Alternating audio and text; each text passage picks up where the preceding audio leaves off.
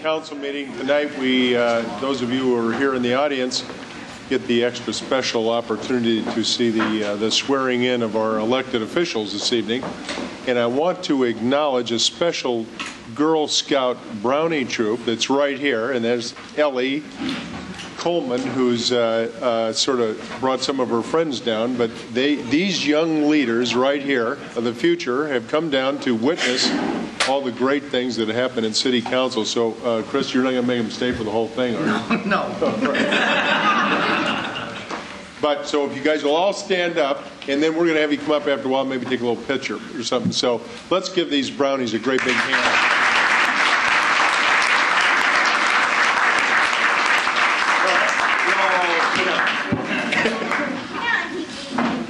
All right, so I guess I am going to be the first one to be sworn in. So, all right. Is this on? It's on. Okay. Would you raise your right hand and repeat after me?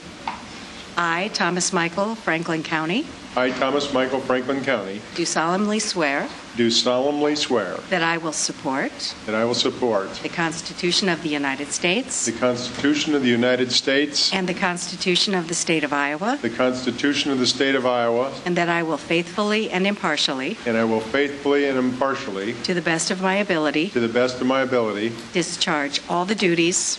Discharge all the duties. Of the office of mayor. Of the office of mayor. In the city of Des Moines, Iowa. In the city of Des Moines, Iowa. As now or hereafter required by law. Is now or hereafter required by law. Thank you.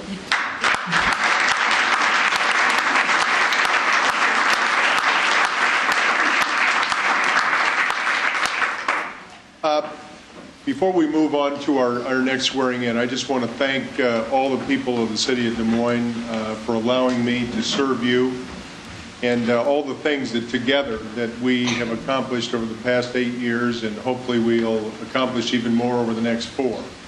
But it's all of us working together, this great city council that we have. Now, I will tell you that we don't always agree on every single thing, but we found ways over the last 8 years to work hard together and work for the benefit of all the people of Des Moines. And working with neighborhoods, individuals, businesses, and all of us coming together for a great plan and a great vision for our future. So let's continue to work together, and some more great things are going to happen. Next, I want to bring up Councilmember Chris Coleman, our at-large city council person, to be sworn in and for his next term. Councilmember Coleman.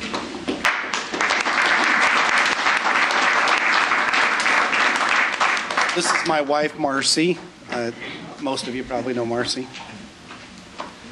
Yep. Please raise your right hand and repeat after me. I, Chris Coleman, do solemnly swear that I will support the Constitution of the United States the Constitution of the United States and the Constitution of the State of Iowa, and the Constitution of the State of Iowa, and that I will faithfully and impartially, to the best of my ability, discharge all duties of the office of at-large city council member in the city of Des Moines, Iowa, as now or hereafter required by law.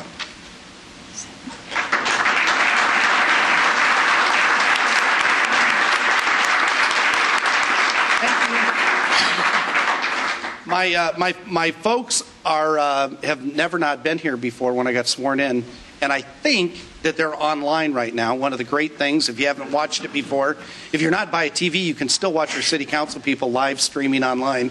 I don't know why you would necessarily do that, but I hope my parents did right now, so I wanted to say hi to them. I appreciate the chance to serve. Many of you have heard me tell this story before. It was about 13 years ago that I first got sworn in, and one of my council member colleagues who sat up here, I had never met before, and right before I came out and had the swearing in ceremony, he said to me, "Well, young Mr. Coleman, you got a lot of people out there for you, but let me assure you this, friends come and go, but enemies accumulate." I was pretty fired up until that comment. But I say that only to tell you thanks for the opportunity to serve. Doing this, you can't help but offend people occasionally, and you can't always make people happy. But it's been very rewarding experience to know that my closest friends and family have stayed with me and supported me. So thank you very much. My part of my family is here. We have people in activities after school and a son at college now. Ellie is over here. She's one of the Brownies, and she's a third grader. And Katie is right here. And when I first got elected, if you can believe it, Katie was about that big, and we had to carry her around. And now she'll be off to high school next year. So thank you all for the opportunity to serve. We have a great city made by a great city staff, professional team, everybody that works here. So it makes it a joy to serve this city when you have that many great people backing you up. So thank you for coming. Thanks, Mars.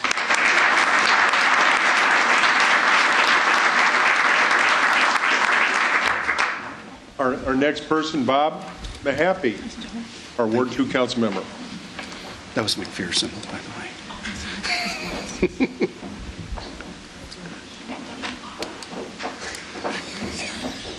He knew what he was talking about. Will you raise your right hand and repeat after me? I, Robert Mahaffey, I, Robert Mahaffey, do solemnly swear do solemnly swear that I will support the Constitution of the United States that I will support the Constitution of the United States and the Constitution of the State of Iowa, and the Constitution of the State of Iowa, and that I will faithfully and impartially, that I will faithfully and impartially, to the best of my ability, to the best of my ability, discharge all the duties discharge all the duties of the office of Ward 2 Councilman of the Ward 2 Council member in the city of Des Moines, Iowa, in the city of Des Moines, Iowa, as now or hereafter required by law. as now or hereafter required by law.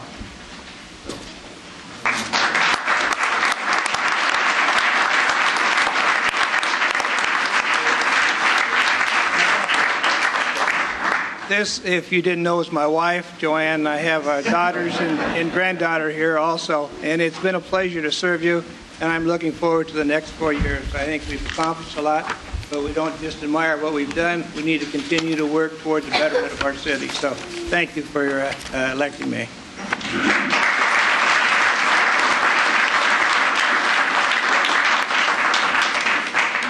I just want to say that I forgot before we bring our next council member up, my granddaughter who's here for her first opportunity to witness a swearing in, and she has great shoes. I got it. All right, Brian Meyer. And I get the privilege of swearing you in.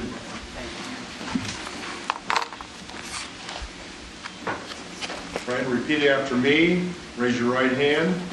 I, Brian Meyer, I, Brian Meyer, do solemnly swear do solemnly swear that I will support the Constitution of the United States that I will support the Constitution of the United States and the Constitution of the State of Iowa, and the Constitution of the State of Iowa, and that I will faithfully and impartially, to the best of my ability, that I will faithfully and impartially, to the best of my ability, discharge all of the duties discharge all of the duties of the office of Ward 4 Council Member of the office of Ward 4 Council Member in the city of Des Moines, in Iowa, the city of Des Moines, Iowa, is now or hereafter required by law. as now or hereafter required by law.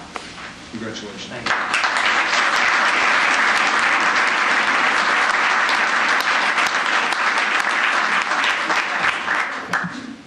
Mr. Coleman, do you want to bring the little brownie troop up here and let's take a quick picture of it? Yeah. Here, what do you think? Is that all right? Come on, girls, why don't you come up real quick?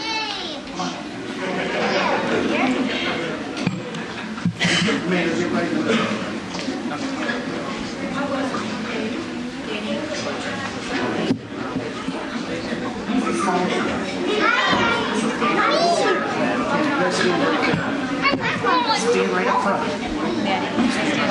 Jim. Unbelievable. What's that mean? Yeah. I have it. Okay, did we get it? Oh, I see. Okay. Ready? Ready?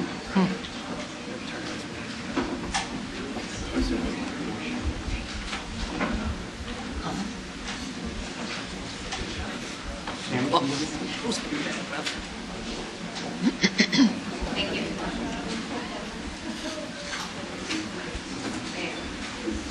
Okay, I count to 3. 1, 2, 3. Can I have one more? Yep. Okay. We'll do 3 again. 1, 2, 3. Very good. Excellent.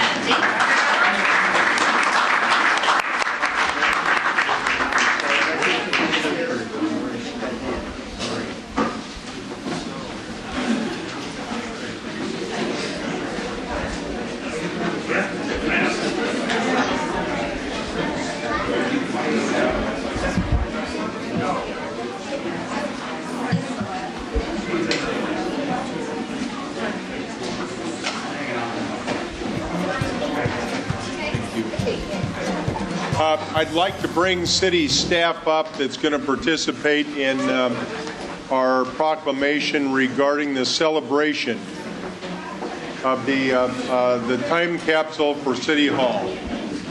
Are they in the room? Are you guys doing it?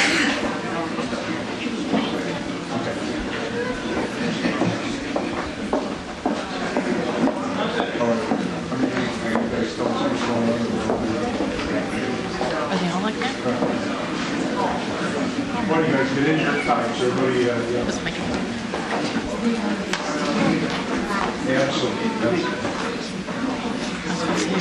On June 14th of last year, we had a celebration of laying the cornerstone of City Hall.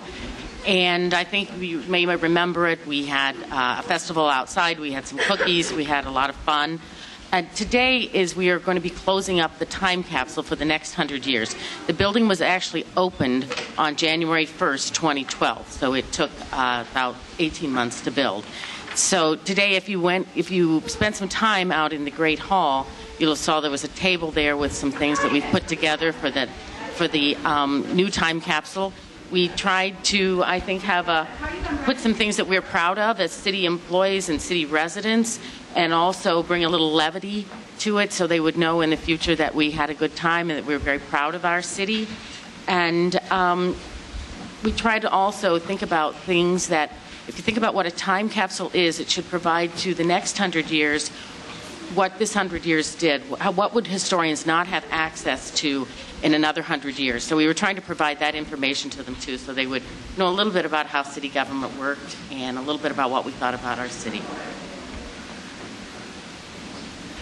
all right. So quickly to acknowledge this moment, proclamation reads as follows: to celebrate the first century of the Des Moines City Hall in a time capsule to be opened in 2112. Whereas on January 1st, 2012, the municipal building, now known as City Hall, celebrated its 100th anniversary after its opening on January 1st, 1912. And whereas those citizens attending the 1912 City Hall open house celebrated the newly enacted progressive Des Moines plan form of government with new spacious building designed so that the business would open and occur with citizens treated like customers, which is still true in 2012. And whereas for the past 100 years, the city of Des Moines has been a good steward of City Hall, which has been recognized as a national landmark in the Riverfront Civic Center Historic District, with a City Hall of 2012 retaining many of its original architectural features while incorporating changes in departments, personnel, technology, and energy conservation. And whereas City Hall continues to welcome the public at twice monthly council meetings and the city council chambers, which are open to the public as well as broadcast live and streamed on the internet, that have agendas of 75 or more items, and to 30 public boards and commission meetings each month, with citizens volunteering their time and knowledge to advise the City Council on a wide range of issues.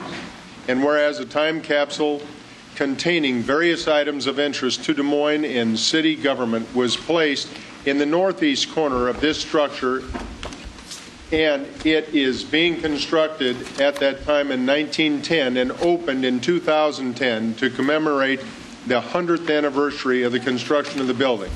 And whereas it is now appropriate to create a new time capsule with mementos of life in Des Moines and city government to give future generations a sense of what Des Moines was like in 2012. And whereas, while change is a constant as we work to improve our city, proclamations such as this, with its whereases and now therefores, haven't changed that much and would seem very familiar to our 1912 citizen and maybe to our 2112 citizens.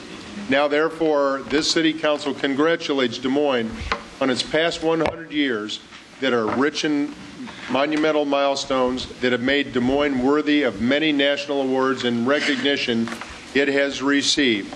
And we look eagerly forward to the future for this city and take pride in our productive, committed employees. Be it further resolved that this time capsule, which provides descriptions of various city departments and their functions in Des Moines, as well as some items selected to show what a typical workday in City Hall was like in 2012, should be open in 2112. And be it finally resolved, the opening of this time capsule finds Des Moines to be a rich and healthy city. And I sign this on behalf of the City Council as mayor. So thank you all, and thank all of you citizens for attending. This is a great moment and a great occasion, and let's hope the next 100 years is good to our citizens and good to the state of Iowa as the last 100 years have. And let's thank this group that has put this together. Let's give them a hand.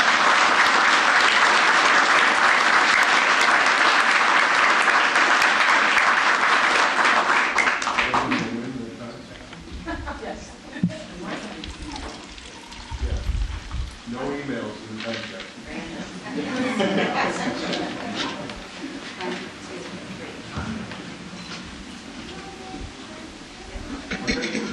All right, thank you. All right, we'll start our council meeting in just a moment.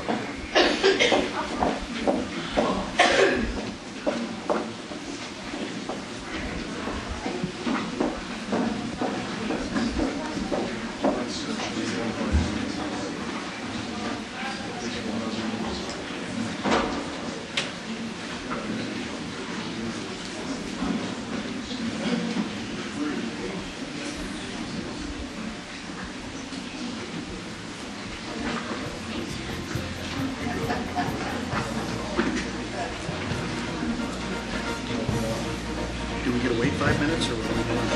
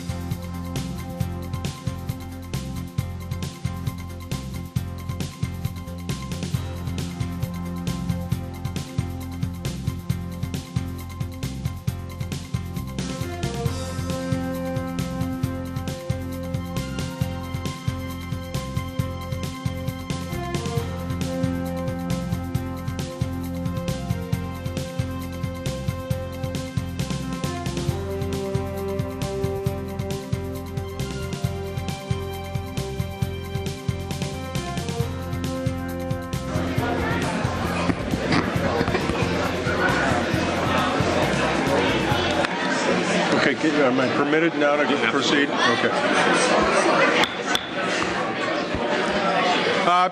I'd like to call this meeting to order. Our first order of business this evening is to call to order the Municipal Housing Agency Governing Board. I would like now to have the clerk take roll, please. Cownie. Here. Coleman. Here. Moore. Here. Griess. Here. Mahaffey. Here. Hensley. Here. Meyer. Here. We have a quorum.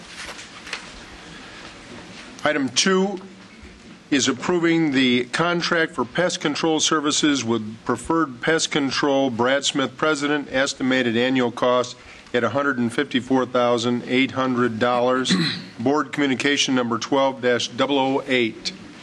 Is there anyone in the audience to speak on this item?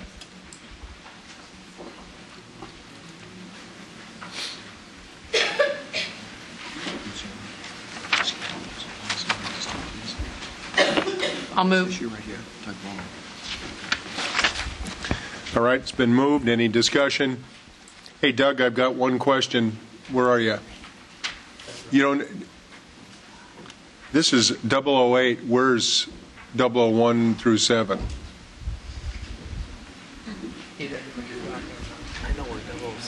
Your item number is 12-008. I'm assuming there were 7 items before that somewhere. I'm not sure. I didn't put the agenda together, Mr. Mayor. Okay, all right. Well, we'll see them maybe as the year goes on. It's been moved. Any discussion? Seeing none.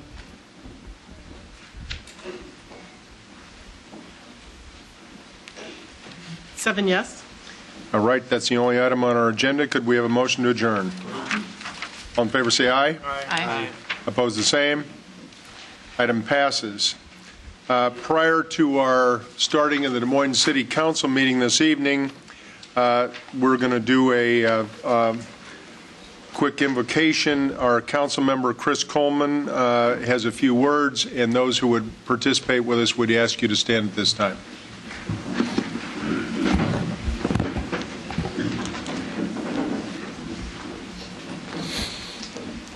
As several of us begin a new 4-year term and the rest of us are in the middle of our other term, I found this poem, Reflection, as a way to focus our work. An old grandfather said to his grandson, who came to tell him with anger at a friend who had done him an injustice, "Let me tell you a story. I too at times have felt a great hate for those who have taken so much, with no sorrow for what they do. But hate wears you down and does not hurt your enemy. It is like taking poison and wishing your enemy would die. I have struggled with these feelings many times," he continued.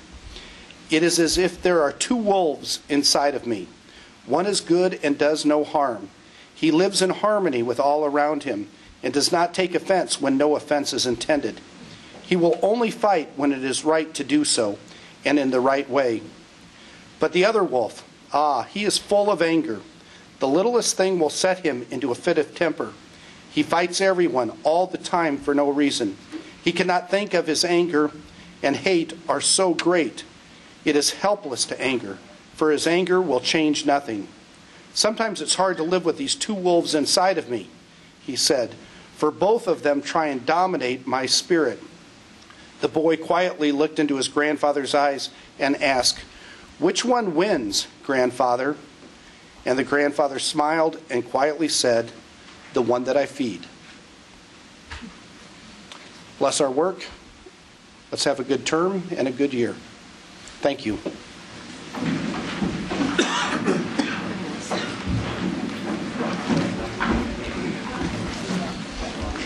Ask the clerk to take roll, please. Cownie. Here. Coleman. Here. Moore. Here. Griess. Here. Mahaffey. Here. Hensley. Here. Meyer. Here. We have a quorum. All right. Item Roman numeral 1 is approving the reappointment of the following. A is the city manager. B is the city attorney. C is the city clerk. D is the chief deputy city clerk. And E is the deputy city attorney and assistant to city attorneys. Is there any discussion by anyone at the council table? Any I'll move. questions, anybody? We have a hand up. Oh, Bob Wessel. Bob Wessel, yeah. Bob, Did you want to speak on this, Bob? did you want to step forward, Bob, and say something? Did you want to speak to the microphone?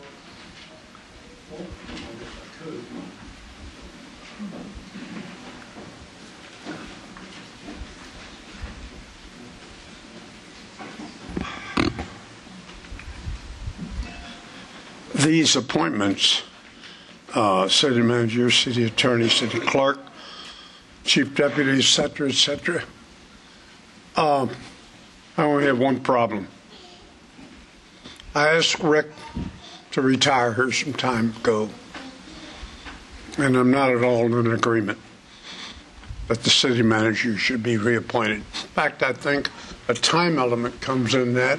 When Eric Anderson left, I think you made Rick a kind of a interim or temporary for a period of time, and I suspect that time's even up. But we're not getting things done the way we should get things done. It doesn't lie all on Rick, but he's a portion of it. Thank you. All right, we had a comment. Anybody else? Seeing none, do we have a motion? I'll move item 1A through E. All right, any discussion? Hearing none.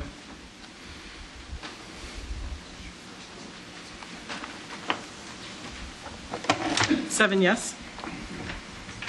Roman numeral 2 is a recommendation by myself to appoint the mayor pro tem for 2012, and I submit to you my recommendation is Skip Moore, our junior council member at large.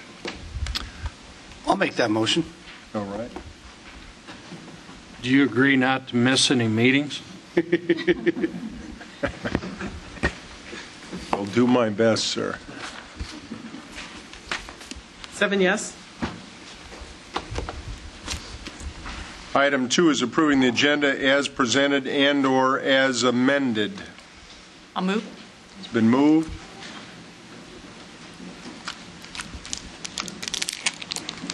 Seven yes. Item 3 is approving the consent agenda, which tonight are items 3 through 35. These are routine items that are enacted as one vote unless somebody either from the audience or a city council member pulls it for further discussion or clarification. This evening, Councilmember Hensley wishes to speak on 4C. Councilmember Hensley wishes to speak on 23. Mayor, I'll withdraw 23. Okay.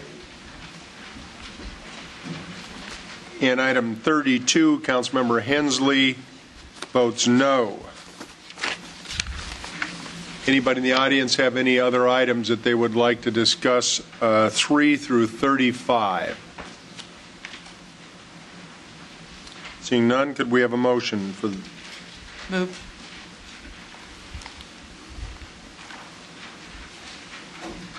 Seven yes.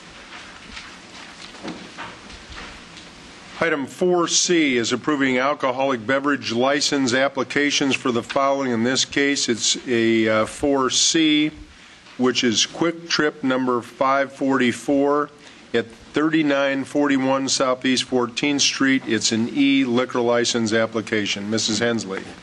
I just want to bring to our attention again, there was the item D that was withdrawn from the council agenda, but we've got new liquor stores that are basically going in. You have setting a date of hearing on a company that's requesting that we amend a PUD so that they would be allowed to sell liquor. And all of these are within just a couple blocks of each other. So, it really is a significant problem, and I think that we all need to continue to highlight this with the legislature, and because nobody wants to have we would never allow the number of liquor stores to go into neighborhoods that we're seeing that are developing as a result of this legislation that was just passed a year ago. And if we were to look back at what's happened the last couple of council meetings, I bet we probably have added 13 to 15 new liquor stores, all in neighborhoods, and I think that's a big problem. I'd like to add to that we've got a new convenience store in town that they were going to request liquor at 2 of their stores, and due to the neighborhoods asking them not to, they agreed. And now I wonder how they feel about making that agreement with the neighborhoods. And I praise them for doing it, and I hope they continue not having liquor in those stores. But I think some of the others should take a look at what they're doing and maybe decide not to have liquor in all of them.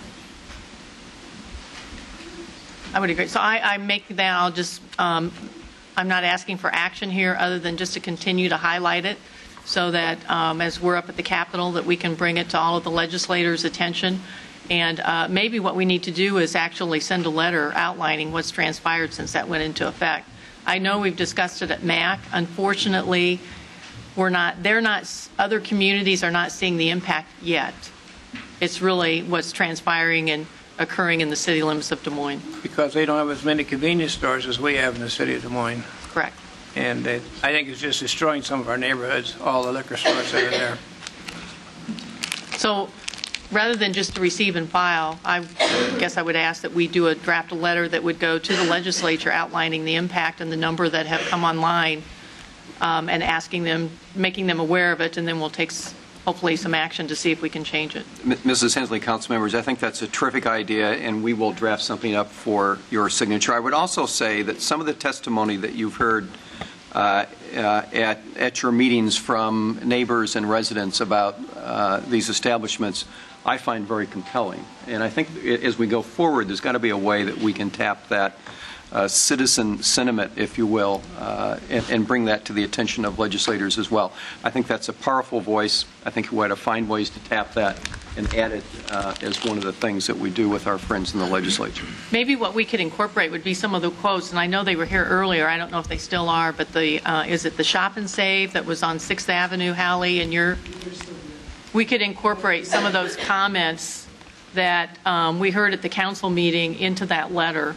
And I think that would be very, very effective. Well, we even had the thought perhaps of doing some sort of a video or a DVD that we could take along and show to folks, because as I say, I think their actual testimony was really compelling on all the points. Okay. So that would be my motion.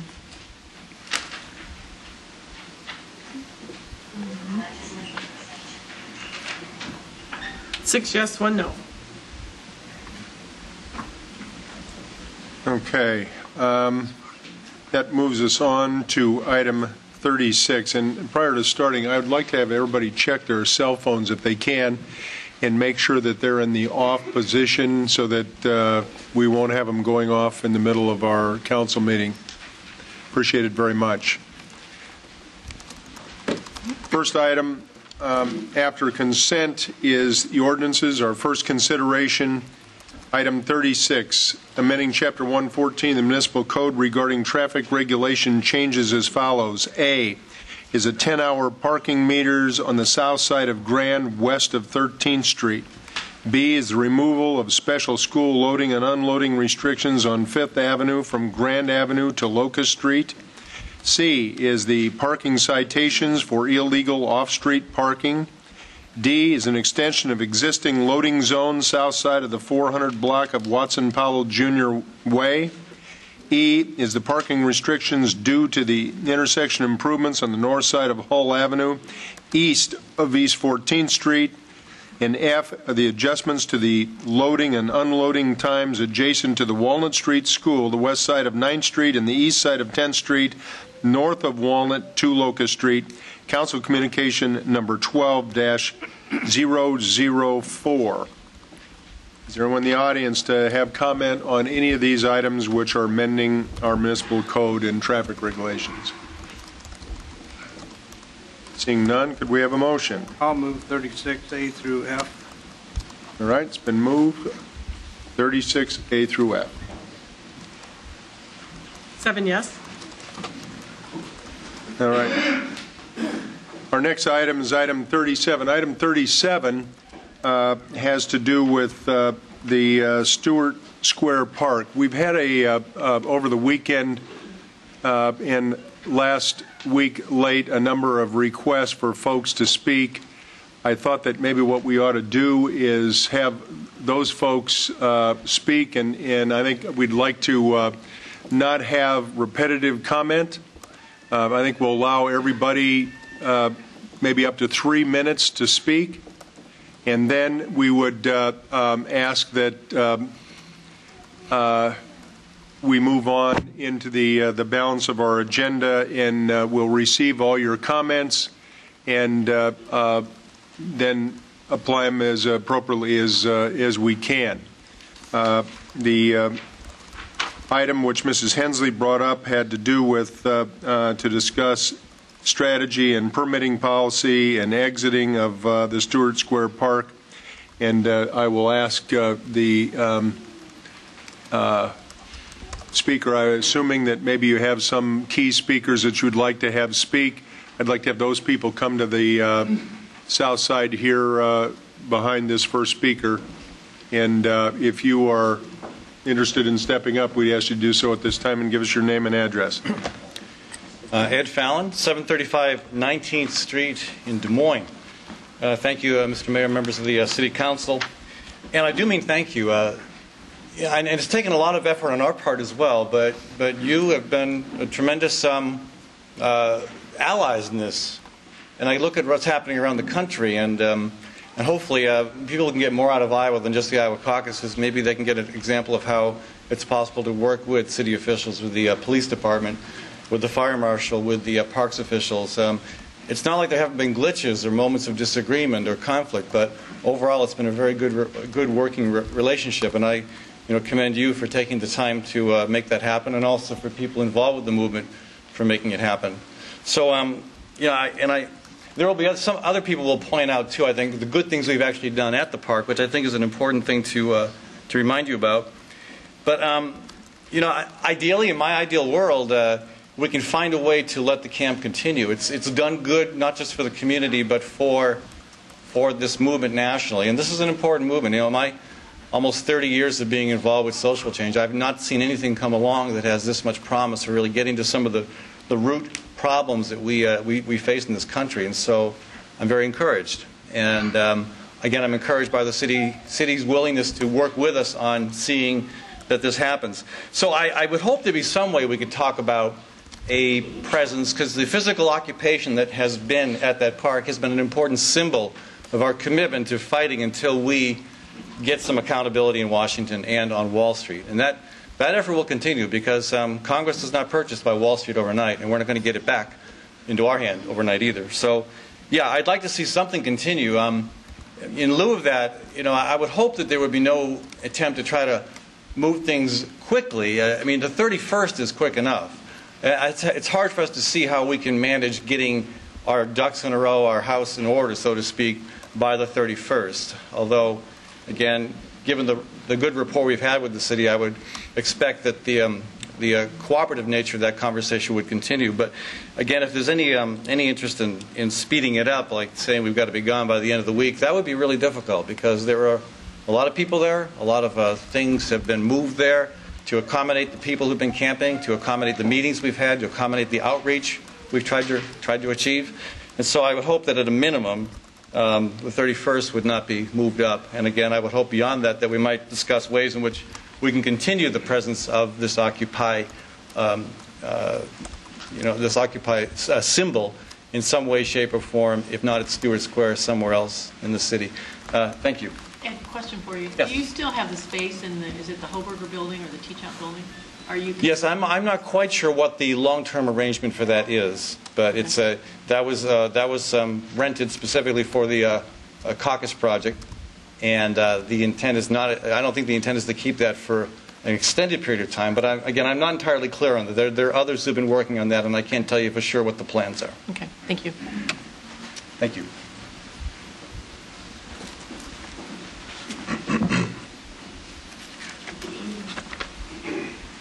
My name is.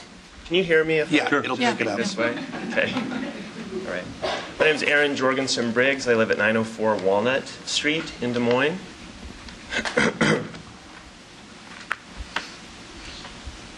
I'd like to begin my remarks this evening with a passage from the book of Matthew, chapter 25.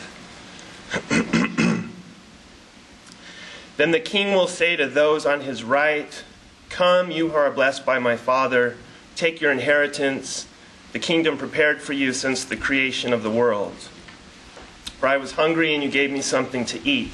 I was thirsty, and you gave me something to drink. I was a stranger, and you invited me in. I needed clothes, and you clothed me. I was sick, and you looked after me. I was in prison, and you came to visit me." Then the righteous will answer him, "Lord, when did we see you hungry and feed you, or thirsty and give you something to drink? When did we see you a stranger and invite you in, or needing clothes and clothe you? When did we see you sick or in prison and go to visit you?" The king will reply, "Truly, I tell you, whatever you did for one of the least of these brothers and sisters of mine, you did for me." It has been said by members of the Des Moines City Council that the presence of the Occupy Des Moines community in Stewart Square Park has denied access to the park to the rest of Des Moines. In fact, the opposite is true. Occupy Des Moines has increased access to the park by making it cleaner and safer, and by providing resources and activities and community space that are available to all. Tonight, I'd like to use my speaking time to highlight for you the many positive impacts of the Occupy Des Moines presence in Stewart Square. Prior to Occupy Des Moines, Stewart Square Park was unsafe at night, a haven for drug dealers. Many of our neighbors have testified to this fact, and when we cleaned the broken glass from the sand on the playground, we also found needles and other drug paraphernalia that testified to the park's old life. The presence of Occupy Des Moines in Stewart Square, which includes all-night security watches by members of our community, has restored the park to a family-friendly place where children can play safely. Many neighborhood children do play in the park now, and we have enjoyed getting to know them and their families. During our tenancy in Stewart Square, sanitation has been excellent, a fact the Parks Department has acknowledged. In addition to our efforts to be responsible for our own sanitation, members of our community have taken over many of the tasks normally performed by the city, including raking leaves, clearing down tree limbs and other storm debris from the park and sidewalks, shoveling snow, and removing the trash from the city's trash barrels. We've also made repairs to playground equipment. We need to ask you to kind of quickly take a couple of seconds and wind it up, and I think you have one question over here. How much time has elapsed? 3 minutes. That's been 3 minutes? Mm-hmm. Yeah. Okay. I'll just jump to the end. I was going to talk about sanitation. I was going to talk about the community resources that we provide. And finally, I was going to talk about the fact that we are providing resources directly to members of the Des Moines community who are the most underserved.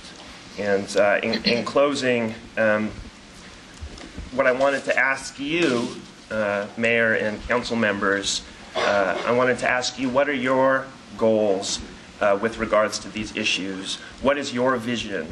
What are you prepared to do to address the systemic realities of poverty and hunger and homelessness in Des Moines? How do you intend to answer the call presented in the book of Matthew? All right. If you have something that you'd like to submit, we could make that part of the record as well. You have a question right here from Mr. Meyer. My last sentence was, I'm asking you to work with, not against, Occupy Des Moines. Sorry for going over time. Mr. Meyer. My question is, first off, I don't agree with the premise that it is a cleaner park, but I will accept that premise for the sake of argument. I'm very familiar with the park. It's in my ward. I've had lots of complaints from neighbors. But I will say this, that assuming that I accept your premise, that you've made it cleaner and you've made it nicer. And I want everybody to think about this, because this gets to the point that I'm going to make at the end of all of your statements. And I agree with a lot of the sentiments that you guys are saying, okay? But it doesn't change the fact that if I agree with you, doesn't mean that you should be able to camp out for 3 months in a park. Because if it was the Ku Klux Klan camping out in Stewart Square Park, even though they kept it nice and clean and encouraged kids to come in and had games for them, it's no different. It's not about your message. This is about how we are going to maintain our parks. So I just want to let people know that that's what I'm thinking. I mean, do you have an answer for that? Is it what is the question? The question is it different if it's the Ku Klux Klan that comes in instead of you guys, but they keep it nice and clean? Should we treat that differently? Yes. Well, but I think your point here is that we're going to treat everybody the same. We're going to treat everybody the same. But my point is, so you think we should treat the KKK differently than you guys? Yes. Why? But why? Because of the positive impacts of our presence in the park, and because of our goals and our vision. Would you agree that they have the same First Amendment rights that you have? Yes. Okay, even though you may disagree with what they say. Correct. And we should treat them differently then? Yes. Okay. I think before we evolve into a debate, we'd like to get the input and then move on with our council meeting. So thank you very much. Thank you. Appreciate it, Aaron. Our next speaker. Again, it's 3 minutes if we choose to quote verse. Why that'll sometimes take up a lot of time, and we're going to cut everybody off just at the time. So let's start this one right now. My name is Heaven Chamberlain. I am a resident of Des Moines, and I live on the east side of Des Moines. I am also a 16-year-old future taxpayer who comes before you today when I should be studying for my chemistry final, that is tomorrow, because my constitutional rights and the constitutional rights of my many close friends, who I consider my family, are being infringed upon. I am here before you to say that the City Council of Des Moines, Iowa is not the Supreme Court, and they should not be acting like it if they are the law of the land. Over 200 years ago, in the late 1780s, early 1790s, a second constitutional convention occurred. And during that convention, 10 amendments were written down just to make it formal that you cannot deny an American citizen or any human certain unalienable rights. And the most important amendment of all those was the First Amendment, the freedom of speech, press, religion, and the right to peacefully protest. And our founding fathers reminded naysayers that we have these rights and people cannot infringe upon them. And we, the trampled, are allowed to fight back. Well, now the trampled are no longer mats for people's feet to be wiped on. We are sick and tired, like naysayers, like Councilwoman Christine Hensley saying, no, you cannot protest people who pay me the big bucks because they don't want you to. Councilwoman Hensley has done nothing but belittle us for the past 3 months. She's an advocate of the 1%, but she is still one of the 99. She just refuses to accept it. Now, she dares threaten a community that has been created in Stewart Square as we fight for social justice for both her and us. The excuses for moving the occupation from Stewart Square are hogwash. The claim that would keep people from enjoying the park during climate change is a lie. Parents feel safer sending their kids out to the park. Also, crimes and the stupidity in the park has greatly reduced. I am a student at East High School, and I am aware of the stupidity that occurs when students used to jip and go down to Stewart Square to smoke pot. They can't smoke pot anymore because the occupation is there. So now they must return to school and actually attend. If anything, you guys should be thanking us for making sure we heads don't come down there and smoke pot. Now then, we have been reasonable, respectful, and good citizens. We have respected the city and the park. But now a council who cannot determine the rights of a human race is overstepping the boundaries as a representative of the people. And I, as the future president, whose job is to uphold the law and enforce the laws of the land, will not allow this council to infringe on my rights or anyone else's in this room without a good fight. Stop fighting this losing battle. Don't be pawns of the 1%. Even if you kick us out of Stewart Square, you'll only make us stronger. Arresting us does not faze us. We are the face of social justice. To come, and we will be heard. If you kick Occupy Des Moines out, as we stand in solidarity with Occupy Wall Street and other similar protests worldwide from Stewart Square, then watch for me on the news on January 31st and February 1st. I'm a citizen of the United States, and I represent part of the abused and neglected 99%. And no Des Moines Council will stop me from being heard. Thank you. Next speaker, please. I'm going to make this brief. We do have several... Could you give us your name, please? Oh, sorry. John Franklin. And your address, please. Oh, 2617 Linden Street, Des Moines, Iowa. We do have several disenfranchised individuals that have become productive members of this group. Several of them have health problems and have not been eligible for any resources. 2 of the women are victims of abuse and do not feel safe staying at the shelters. We have fed and clothed others that have come through. We've fed a number of the local children, and children now feel safe to play in the park. I come before you today to ask you guys to please let us stay in the park and let this go on, this positiveness that we're trying to portray out to the public. And if you don't let us stay in the park today, I ask you guys to help us come up with a solution to find these people somewhere safe to sleep at night. I also want to thank Skip Moore. He actually came down to the park one day when we first were there and just wanted to see what was going on and talk to us. I think that's awesome that somebody from the City Council would come down and actually talk to the people. I guess that's all I have to say here. Thank you. Thanks, John. Next, sir. Yes, my name is Clark Davidson. I live at 2305 Grand Avenue. I serve, first of all, I would like to make a motion to extend the J31 deadline to March 1st.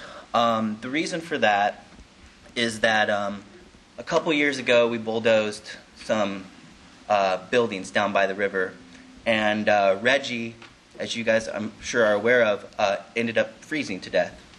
At our last stewards meeting, we have 17 individuals who are full-time residents of the camp. We're very concerned about where those individuals will go if they're not allowed to stay in the camp. Quite frankly, I think there's some other laws to take into consideration about evicting people. I think there's a 3-month notice. So I'd ask you to take that into consideration. Also, refugees have came to Des Moines from Bosnia and Nepal. They were giving apartments and large gardening areas. So I'm curious as to why when refugees from our own political and economic system exist right here in the city, they aren't afforded the same respect and basic human dignities. So I guess my main concern is for the safety of the family and community that I've came to know and love at Stewart Square, and the community outreach that we've all done. We found people jobs. Some people, we found them homes, clothes. All of us have chipped in, a lot of people in this room. And what we do at Stewart Square to address the homeless epidemic is quite different than just a soup kitchen or feeding someone. We invite them into our homes, into our communities. Sometimes we provide them employment. They are working members of our group and not just an epidemic. So I asked for the motion to extend the deadline by 2 months. Thank you. I've got a question for him. Yes, sir. You said you wanted to extend from January 31 to March 1st. That's basically 1 month. Do I have the right understanding? Yeah, my main concern is, and ultimately I would like for us to be placed into a garden area. I think that we could really provide a lot of great opportunities for lack of a better term, okay. homeless I just individuals. wanted to clarify because you started off wanting 1 month, you end up saying 2 months. I guess I just want 1 month because I'm worried about the temperature in January and February, and March and April it's a little bit warmer out. I know we've been really blessed with this warm weather, but it could turn really bad really quickly. Thank you. Clark, thank you. Yes, sir. My name is Matthias. I live at 1400 East Locust, which is Stewart Square. I am one of the disenfranchised he was speaking of.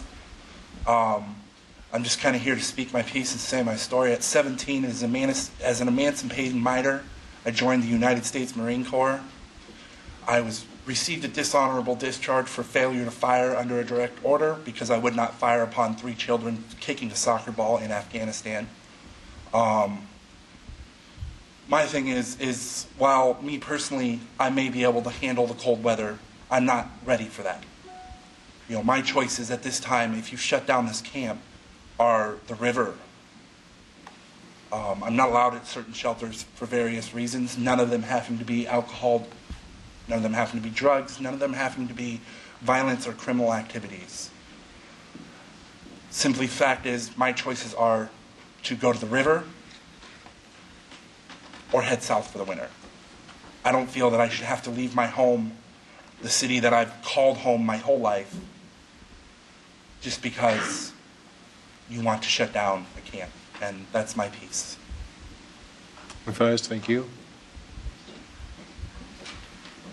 Hello, my name's Lynn Burgett Wood. I'm at 313 Southeast Wanda Drive in Ankeny, but I used to live in Des Moines.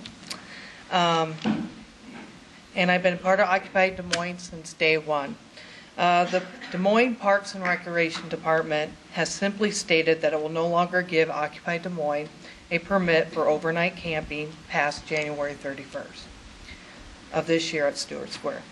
I'm on a committee for getting our members together for the decisions and the removal of Occupy's equipment and supplies.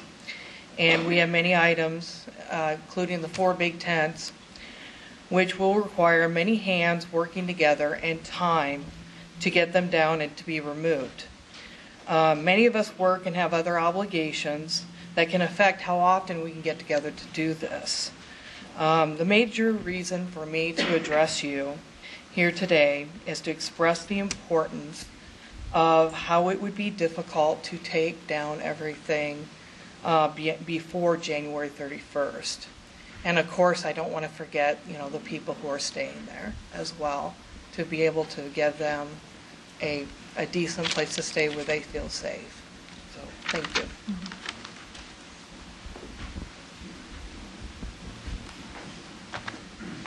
My name is Danielle Ryan. I live at 2431 Southeast 8th Street here in Des Moines. Over the past few months, I've watched civil servants in cities across the nation set a dangerous precedent that shakes the roots of our American democracy.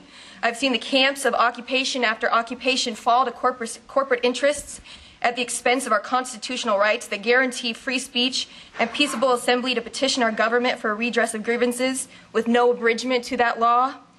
I experienced it myself on October 9th when Governor Branstad had us forcibly removed from the Capitol grounds, and again when our permit wasn't renewed the following Friday. Mayor Cownie graciously came to us with the solution to this problem, the permit for Stewart Square. We have peaceably assembled there for almost 3 months, but are yet again facing eviction and the infringement of our First Amendment rights. I would like to emphasize that the Constitution itself has no expiration date. This is more than just a First Amendment issue. We have formed a community in Stewart Square that serves as a constant reminder of the income inequality permeating this country on a daily basis. It also serves as a visual symbol for the grievances we are rallying against our government. It is not a simple camping trip, as certain civil servants would have us believe. Just as our forefathers fought against the colonialism that left them enslaved to the British monarchy, we fight against the corporatism that leaves us enslaved to economic elitism. Esteemed mayor and council members, you have before you a decision that has possibly historic precedent. As of now, the Stewart Square occupation has an eviction date of January 31st or possibly sooner. I implore you all to reconsider any eviction. The great poet Robert Frost once wrote, "Two roads diverged in a wood, and I took the one less traveled, and that has made all the difference." My question to you all is, will you take the road less traveled? Will you start to put people before profit and communities before corporations and allow Stewart Square to exist as an encampment indefinitely as our First Amendment rights guarantee us?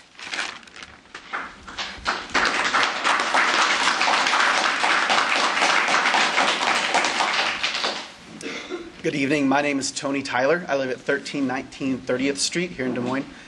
I moved here to Des Moines this past summer, and as I prepared to move, I was excited about moving. I knew Des Moines and Iowa in general to be a place of robust civic dialogue. I'd grown up watching the caucus season happening, and as I've spent my time here in Des Moines since then, I've been pleased to see that that's true, that Des Moines does engage in those sorts of things. In line with that, I would ask that the City Council consider indefinitely extending the encampment at Stewart Square. I've heard several people say tonight that the encampment represents some sort of a symbol of our civic dialogue and our First Amendment rights. I would go another step to say it's an actual embodiment of our First Amendment rights. I think it's a beneficial thing to our community whenever dissent is encouraged and accepted and heard. And I think that's what the encampment is. It's a physical representation of that. The simple presence of dissent, visible presence, is a powerful thing. I think we would all agree here that to simply show up at something is powerful.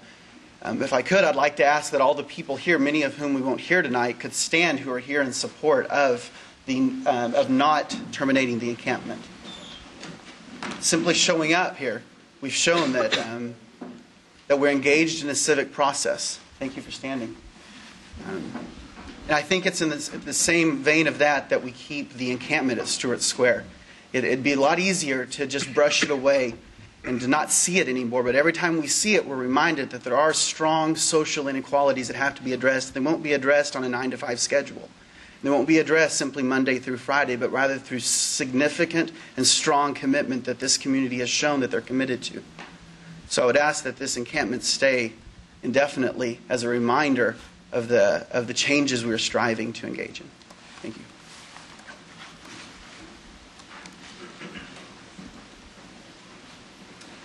you. My name is Frank Cordero. I'm a Des Moines Catholic worker. I live at 713 Indiana Avenue. And I must say that it was real heartening to hear all of the beginning speakers speak about the works of mercy. That's what we ran into when we got involved in this social movement, Occupy Wall Street. And you know, as a social movement, I see three things that make it different than other places. Occupy people occupy places. Our first issue is free speech. And we're trying to find out where the parameters of free speech go.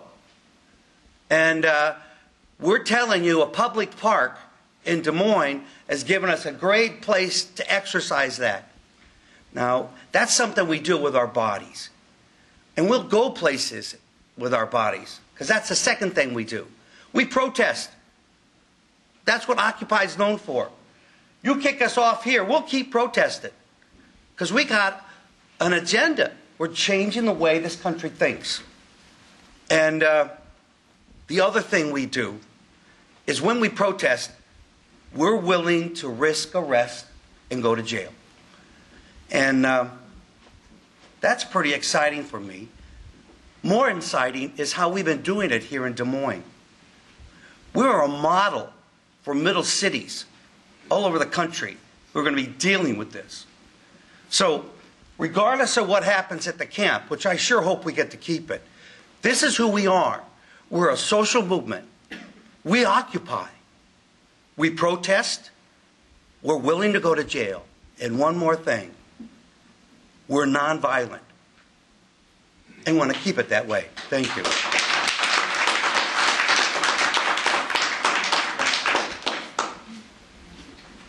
Dennis Wolf Keith, 6367 Vista Drive, West Des Moines.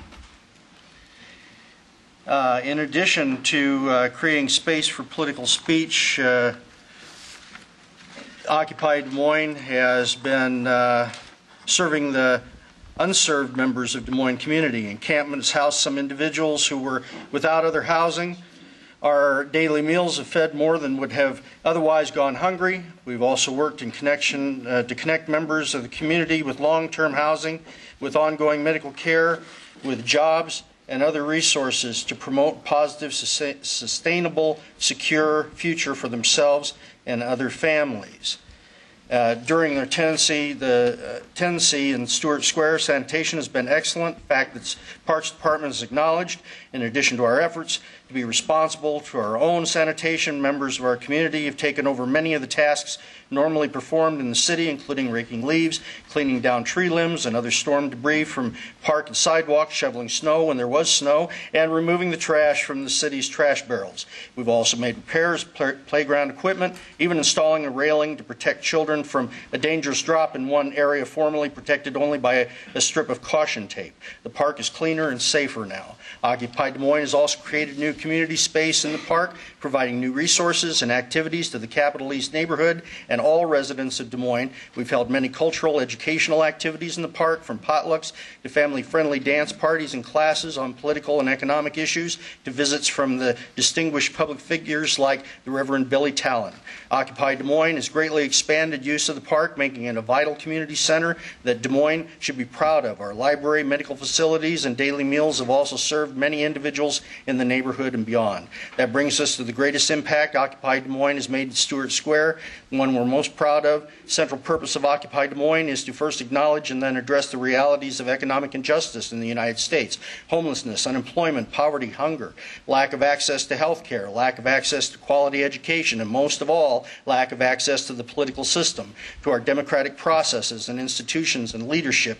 Millions of Americans live with these burdens and this suffering and this injustice every day, and our political system, our democracy, has failed them. Occupy Des Moines has taken on these issues, joining forces with others around the country to push back against the self-interest and greed that drives Wall Street and big corporations and their political allies, and to restore American democracy, to restore the power of the people of the United States, to govern according to true American values of generosity, equality, and opportunity and justice. We hear a lot these days about First Amendment rights, about the right to free speech, about the right to assemble and redress grievances, but the reality of these are responsibilities. When other human beings are suffering, it is our human responsibility to speak out against the causes of that suffering. It is our responsibility to assemble, to protect the unjust policies and institutions. And Occupy Des Moines encampment in Stewart Square represents a public space devoted to the exercise of those responsibilities. Thank you. Thank you, Dennis.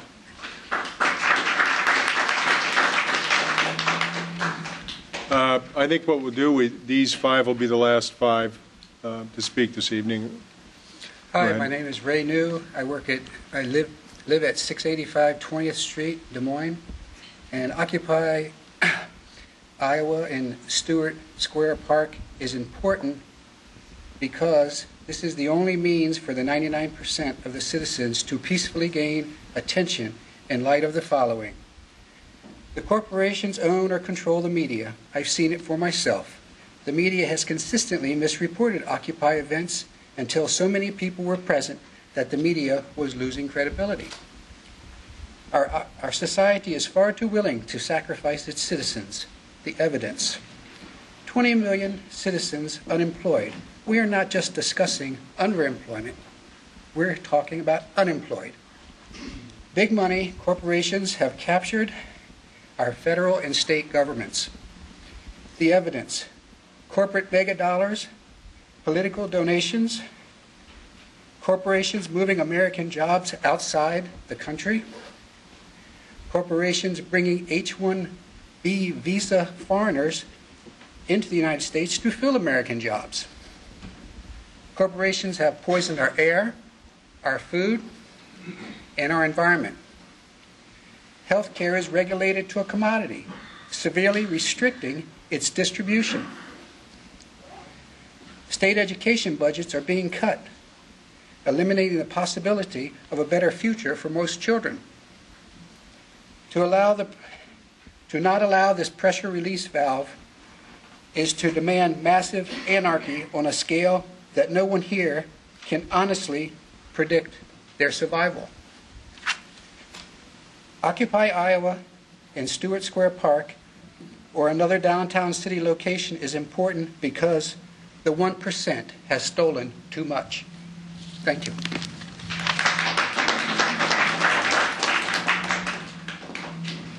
Hello, my name is Judy McClure. I live at 654 19th Street in Des Moines.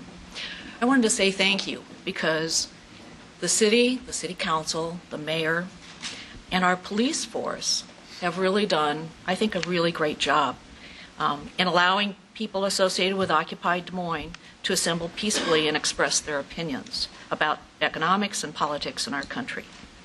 The tolerance that we've all shown for the actions and opinions of others is a really good example to our children and to the rest of the country. Civil discussions and peaceful expressions of opinion we may not all agree with are what democracy means in practice. It's not the fastest nor the most efficient form of government to discuss and disagree and vote, but that is democracy.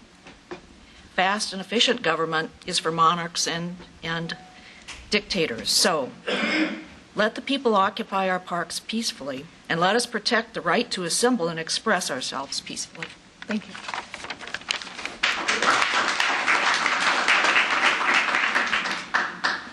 Hi, my name is Linda Foster, and I live in downtown Des Moines.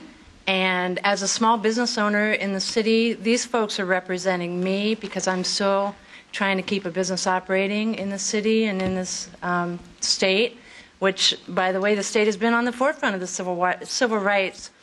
So even if you don't agree with what these folks are saying, if only for the idea that they're holding the space for freedom of speech, it just makes sense to not uproot them. The movement will continue. It has been a peaceful movement. I just have real trouble finding anything wrong with what they're doing in our city park. Thank you for allowing them to be there. I hope that you will consider continuing allowing them to be there. Thank you.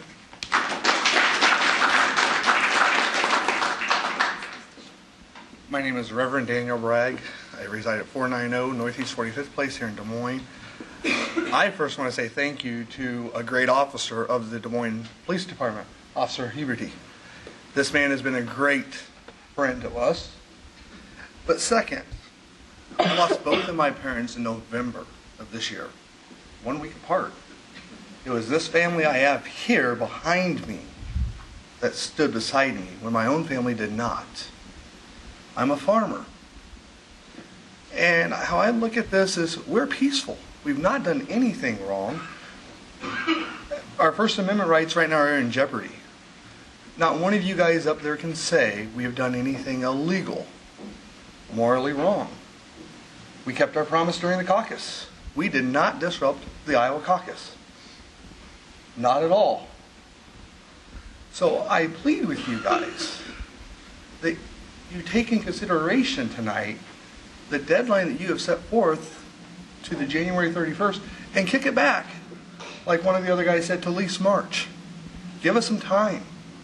We have tons of people that we're helping. We have one man in our camp who's afraid to leave our camp. I mean, literally afraid to leave. He has been homeless his whole life. Not his whole life, let's go that way, but for the last few years.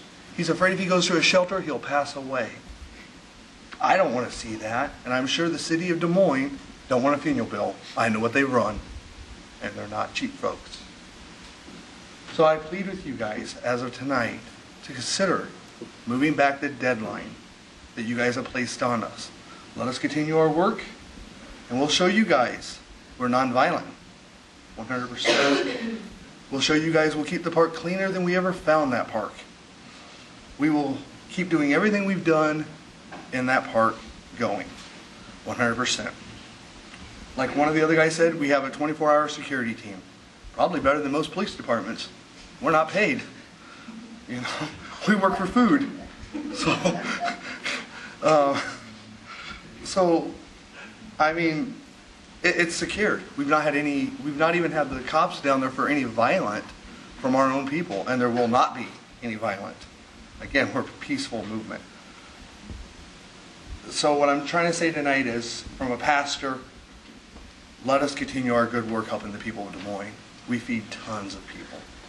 And I thank you guys for this time.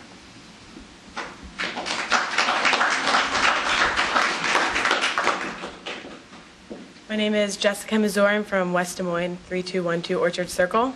I know you said only 5 more, but I was videotaping, so I wanted to jump in. But I know that we can be scary. We're new. We've never seen anything like this before in the history of the United States. And it's hard to accept change. It's hard to accept something new. we're people, just like you. We're people fighting for what we believe in.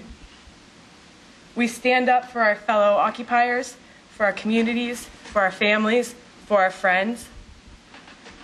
That's something that's scary, but it's something that you have to take into reality. We're here, we're helping people.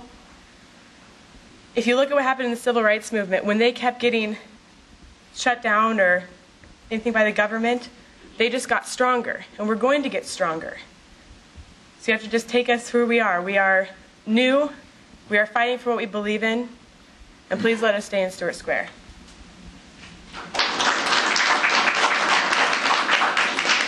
City Council. My name is Jeremy Richards, and I live at 2925 Woodland Avenue.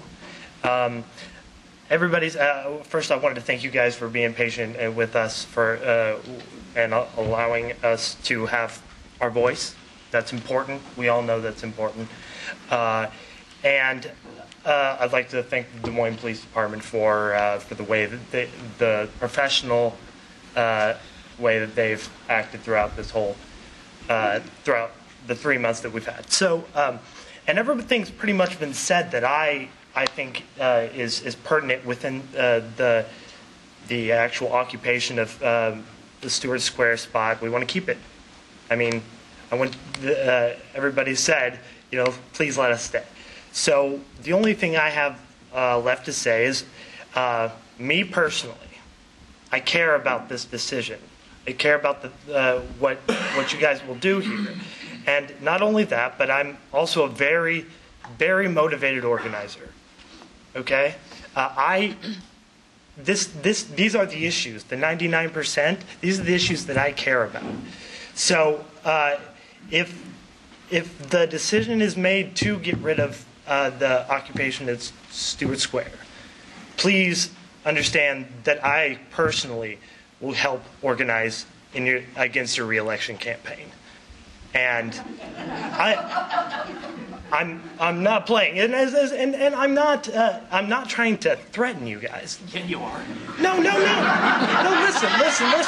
Here's the thing. That sounded like a threat to me. Well, okay, I'm not trying to threaten you into decision. I want you to make the right decision.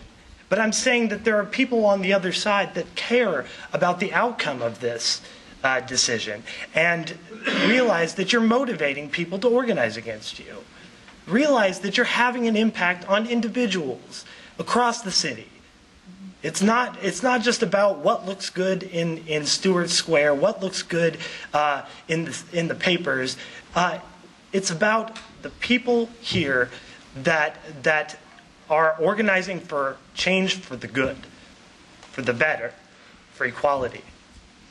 You know, it says on your sign outside, celebrate diversity. Diversity of tactics, diversity of opinions. We should celebrate diversity, and please allow us to continue having this occupation at Stewart Square. Thank you, guys. Thank you for your patience.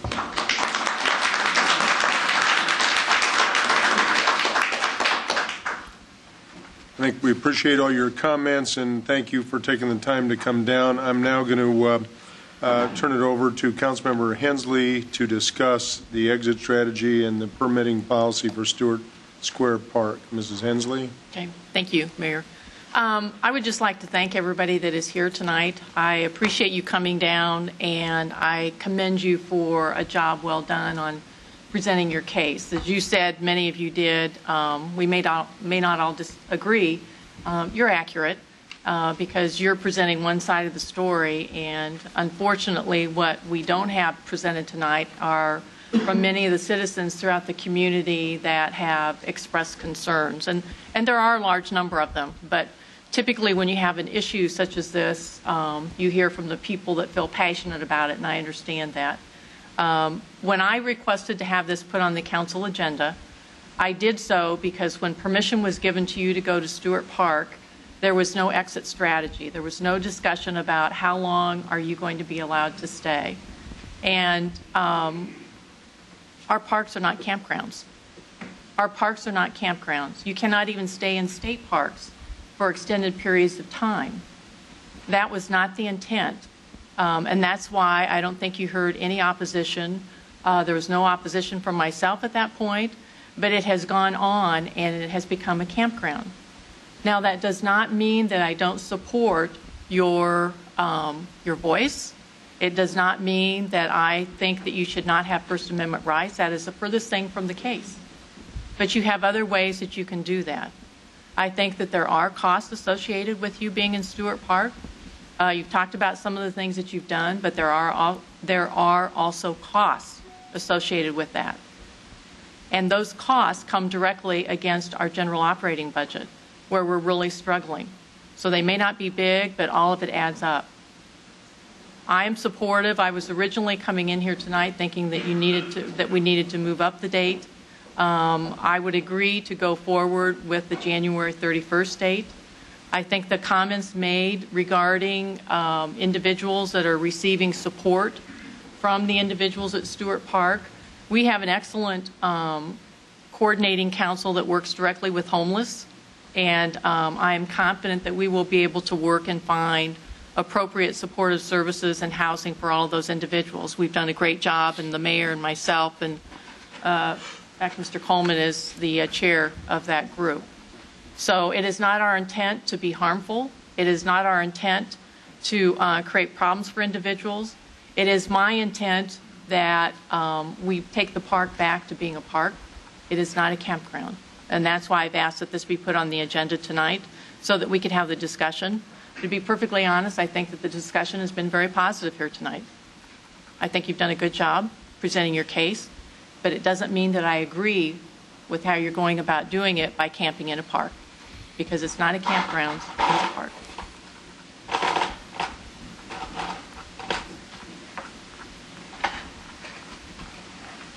Any other comments from council? Mr. Coleman?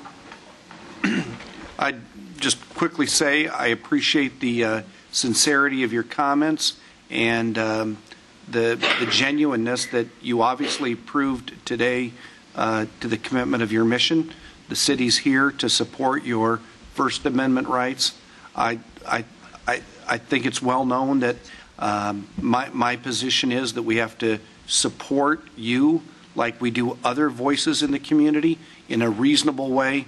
But at some point, the camping in our park has to end, the overnight occupying of that park, and that's why I've supported the advice that I've gotten from our police chief, our parks director, our fire chief, and the city manager that in working in cooperation. I know it's not what everybody wants to hear about the January 31st date that's been proposed, but I am supportive of that, and I appreciate you coming down here. And not everybody's going to agree with your positions, but I think my perspective is that one of the reasons why some people have not been that have not embraced your movement is because it's not been articulated like it has been here. At least people know what you're about, and for that I'm thankful that City Hall was that chance tonight to hear that. Not everybody's going to support you, no doubt about that, but I do think as a city and as a group up here, we've been very respectful to many different opinions, and the people that disagree with us, that disagree with our policies. I, quite frankly, love the part of our meetings where anybody that wants to come down and have 5 minutes to talk to us can do it, and I hope you appreciate that. It's one of the things that makes our city a better place, and it makes us as council members, and I know the mayor, stronger in our roles because we hear from folks like you. So thanks for coming down. I know we disagree about a deadline for the overnight work, but I think it is important that we're clear about the long-term needs of the city so that you can move your movement to the next step. Brian? Thank you, Mayor. I appreciate the comments earlier by Christine and Chris. I think it's important that you have an outlet for your protests. I think it's important that to realize that you can obviously go to any park, any public space you want at any given time, as long as what I object to, and I think what most of us object to, it's been stated earlier, is the camping and the semi-permanent structures and permanent structures. And but as far as you know, protesting in Stewart Square Park, it certainly still is available. It just won't be available to camp in, and that's I think really what we're trying to get at is you still have the ability to use the park. You can go down to the sculpture park and protest. You can go to any park you want to go to and protest, but we can't have people camping out and putting up permanent structures. And my point about First Amendment, I heard a lot about the First Amendment, but you know, I raised on the second speaker, I raised the issue of what if this was the KKK that came in and was completely peaceful and did nothing other than is doing what you're doing. And a lot of you objected to that, what I said. But the point is, they fall under the same rights, First Amendment rights as you have. The Tea Party falls under the same First Amendment rights that you have. But we have to set standards and rules in the Constitution. It's ruled by time, place, and manner by which a government can regulate. The time, the place, and the manner that you can have protests, and we have every right to do that as a government, but I completely support your ability to go out and protest. Like I said, you can protest Sculpture Park, you can protest in, you know, Ewing Park, you can protest wherever you want to protest, but we can't have the permanent structures, and that's my only point. So, Kelly? I was going to make a couple of comments, but I think the three of you did a pretty good job explaining the position that I agree with. The only additional comment, maybe to echo what Brian said, is I would like to maybe add a motion, if you'd be willing, to refer this back to city legal to review some sort of time, manner, and place restriction, not specifically for the Occupy movement, but moving forward as to how we can limit camping long term. You're saying we need to have a policy. For a policy, but part of that policy, just to add to your amendment, is to make it clear that we cannot have permanent and semi-permanent structures. Right, correct. And maybe I would go a step further than a policy and perhaps putting it into an ordinance. And I do want to be mindful of issues that may come up if the Boy Scouts want to camp out in the park overnight. I think staff should have some discretion in that, but limited to a night, 2 nights, not indefinitely. And I would like to have some sort of time, manner, place restriction ordinance brought back to the council. And I don't necessarily have a time frame. Maybe in the next month. Or 2-night restriction would yield to the time piece of the of that restriction. Right. Did city legal understand my comment? Yep. Well, as John said, it was about the second or third Saturday I decided to stop up at Stewart Square to see what was going on. And I will say when I left there, I was very comfortable. I was impressed with what I saw going on there. They were even recycling. Jessica made the statement that maybe you're scary and this has never been seen before. Well, I want to remind some people in this room that will understand this, that in the late 60s and early 70s, we had some people they referred to as hippies. I think I was one of those, and yeah, they were scared back then, but it came and went. But the message is just about the same. Aaron Briggs said that we should be working with you and not against you.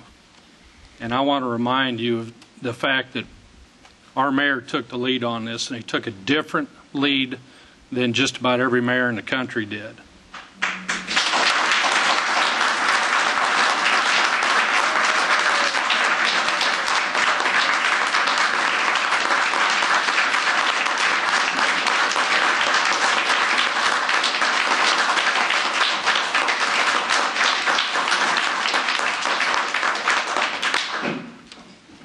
I'm just as proud of him as you are. I've been with him when mayors from other cities have called where they had problems and said, how are you doing and how come you don't have problems? And he said, We've got a good line of communication. We've got an understanding and agreement, and both sides are living up to those agreements. The one thing I'm going to ask you is that regardless of, there's going to be an end date. I think that's, everybody's aware of that, of the occupation of Stewart Square. Regardless what day that is, please do not repay our mayor in a negative fashion. You've been allowed to be in that park because of our mayor. Personally, you've asked to go on March 1st. I was ready to vote on January 31st. I think it's important that you've come in here and asked for a date. You asked us. Stay until March 31st. Can I see any harm in it? The most harm I could see is to the turf, and believe me, I've got a background in horticulture. Even some golf courses cover their golf greens for the winter. The turf up there is in dormancy now. Anybody that's been to the State Fair in August and seen what 1 million people can do to the turf in 10 days, it's amazing. A week or two later, you can't tell they've been there. I have been monitoring the situation up there, seen people using the playground every day that the weather permits. I'm going to take the lead from the mayor on this, but I think personally that since the ask was March 1st, we ought to go March 1st. The other issue is you're looking for somewhere else to go. I would like the city manager and staff to take a look at that. One place that comes in mind to me is the area immediately across the river from the Botanical Center. There's absolutely no use for that area down there. Be easy access for you. You wouldn't have electricity, but just about everything else would be the same. But I do want to make a statement for those of you that have been up in the park. I'm proud of you, the way that you've conducted yourselves, peaceful, civil, and clean up there, and I think it speaks well for you.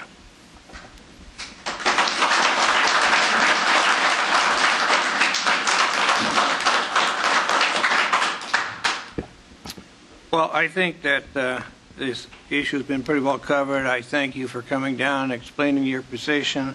I think that you gave me a little bit of different aspect of what I thought about this, but like Skip says, there's got to be a date set, and we'll see what that date is by what comes from the council here tonight, but I appreciate your efforts coming down and talking to us.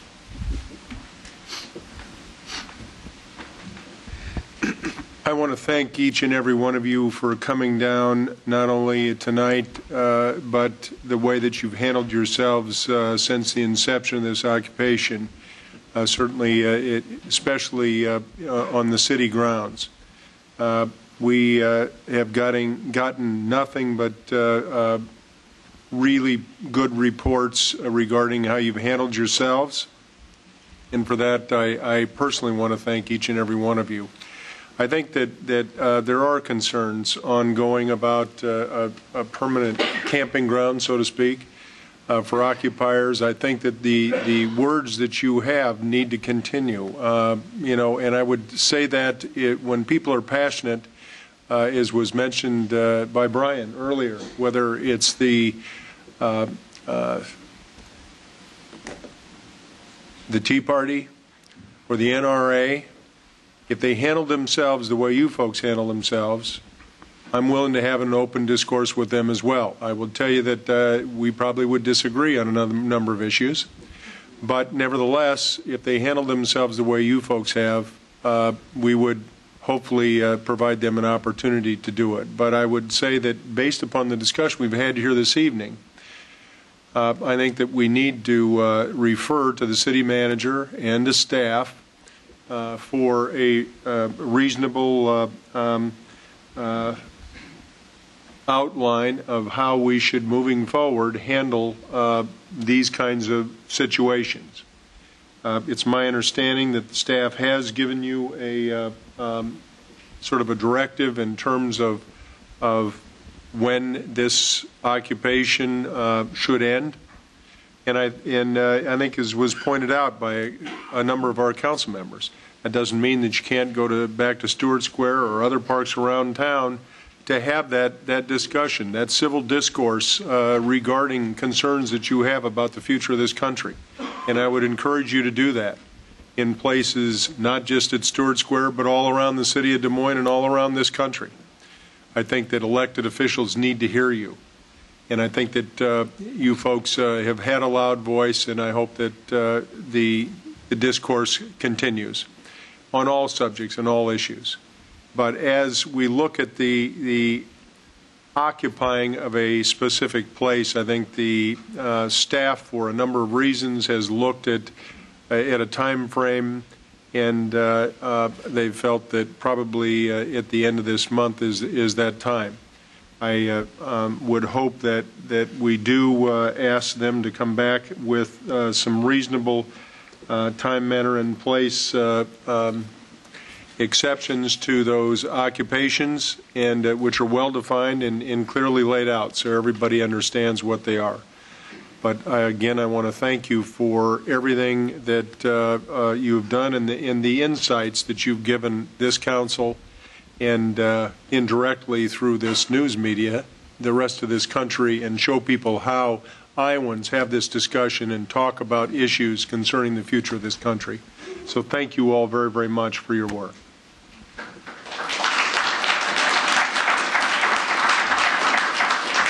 Mr. Mayor, now, generally speaking, I don't make motions, so I'll ask somebody to make one. Sometimes I'll ask somebody. I will. You can make a motion, though, and I would allow you to make the motion that you just discussed, which would be to follow the recommendation of the city manager or the staff for the January 31st, and to refer it back, city manager, legal staff, all the other appropriate staff, on time, manner, and place, and a policy/ordinance that would come back to the council. Does that summarize your? Summarize, but I think that Brian had some comments. I think, does that cover the issues that you had, and anybody else? I know that Skip was had followed up on a suggestion by somebody to on a date specific. I think that it does give everyone about almost 3 weeks to make certain arrangements. Well, I know that a number of people would hope that it would go on longer or indefinitely. I think that your movement is going to go on indefinitely, and hopefully will be loud and clear to the rest of the country. But in the meantime, yes. It is important to note this can go on for as long as you want. But the permanent structures, the tents, the things you have there, and I know nobody's there sleeping in these tents at night. Like Skip, I went through, I just didn't tell you I went through. Okay? You had no idea who I was. But I'm telling you, what I'm asking is, you can certainly, what I'm saying is you can certainly protest and do everything that you want to do. But we have to remove the permanent structure. Is that, I mean, that's fair to say, right, Jeff? That's certainly a council decision as to whether or not to remove the permanent structures.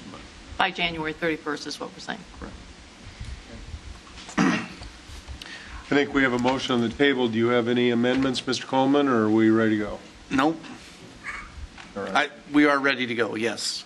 So the motion is the 31st, and then referring it back to staff. Correct. To be brought back at a future council meeting. Can I just ask for no comments at this point? No, we can talk to you afterwards. You can talk to staff afterwards. Okay. Hang on, we've got a vote going on here. Just saying we'd like to observe if the city's going to be doing these. It's okay. It's okay. I'm sure. All right, Mr. Moore, Mr. Mahaffey.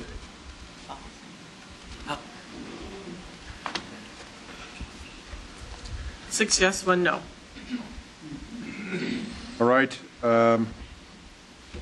Did you have one question? Yeah, I just when the. You want to step forward real quick? When the city does the like you guys were talking about policy. Yeah. Yes, policy, but specifically for this upcoming deadline.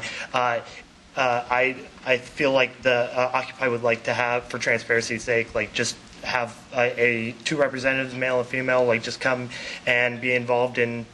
I mean, you guys are just operating and making this decision, right? Could we have somebody there too? But you'll have an opportunity to have input, once it comes back. There'll be plenty of public process. After it's already, well, no, they'll give us a recommendation, and it'll come back for council discussion, like in this meeting. So you can come back and listen to that, and if you have any input, give it to us at that time, Ms. Manager. Mr. Mayor and council members, just so we're clear, there's two aspects here. With respect to the 31st date, you're operating now under 7-day permits that are issued by the Parks Director. And we've been going through that process, I think, each week with you. That process will continue, and there'll be stipulations in that permit that you provide that are similar to what you've had in the past. Those stipulations will continue. So there will be dialogue, and we'll continue to meet with you on a weekly basis during that period up until the 31st. The other aspect that's been talked about here is a policy with regard to future situations like this. That policy will come back to this council for debate in public session, and you would be, I'm sure, welcome to attend and participate. Yes, and that was exactly what I was. Thank you. Okay. Yep. All right. Thank you all for attending. We'll move on now to at 5:54 to our regular agenda in hearing items, which will be item 40. Let's take about a 1-minute break while the chamber clears here.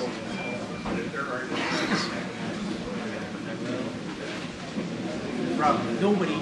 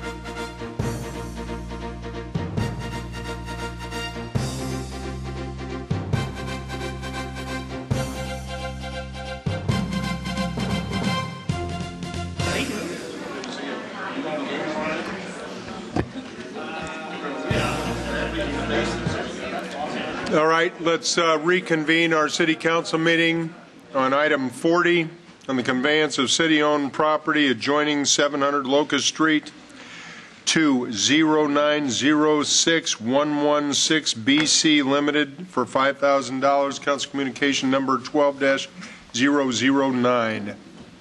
Anybody here to speak on this item? I'll move item 40. Any discussion? Item's been moved. 6 yes. Item 41, on the conveyance of permanent water main easement to the Des Moines Water Works for the Grand Avenue over Walnut Creek Bridge Replacement Project. Anybody here to speak on this item? I'll move 41. Item 41 has been moved. Council discussion.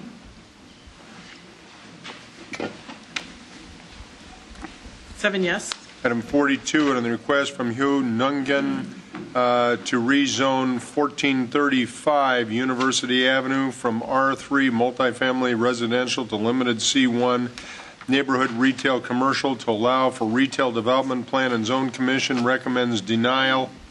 Roll call contains alternatives for denial or approval.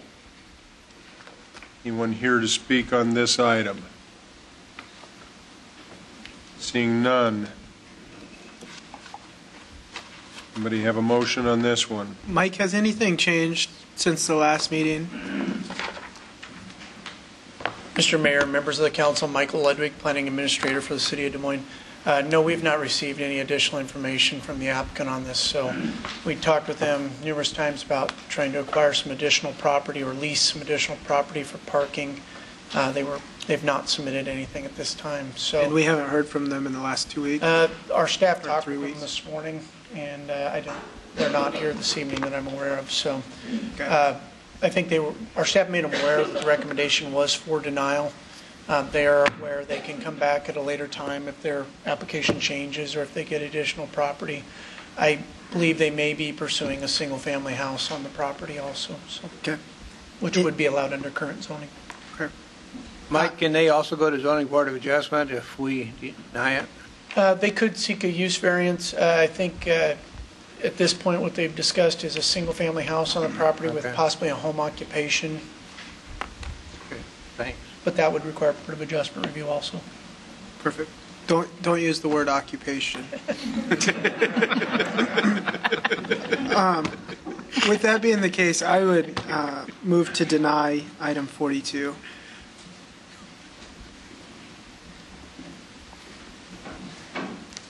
Seven yes. Item 43, on the request from Imperial Properties, Inc. to rezone 4141 East 14th Street from C2 general retail and highway-oriented commercial to M1 light industrial for a chrome plating operation, and to continue to April 23rd, 2012 at 5 p.m. Anyone here to speak on this item? See, oh, we do have a speaker. All right. Tammy Jacobs, 2404 East 11th, and I'm just asking for a 90-day continuance.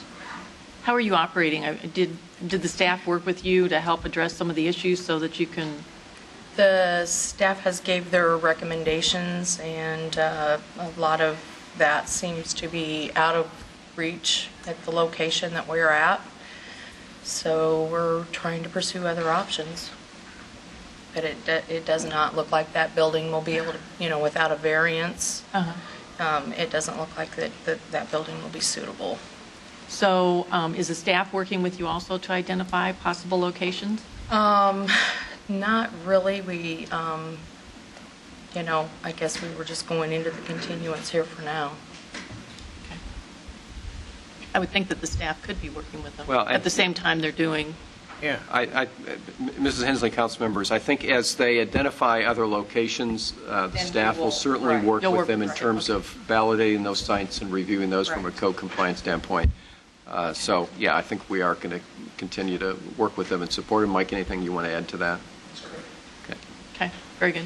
Bob, you want to make a motion with some directive? I'm going to make a motion that we approve continuation till April 23rd in hopes that maybe something can be worked out. But, continue to look for other spots for sure. Yeah. And work with staff if you would. Yeah.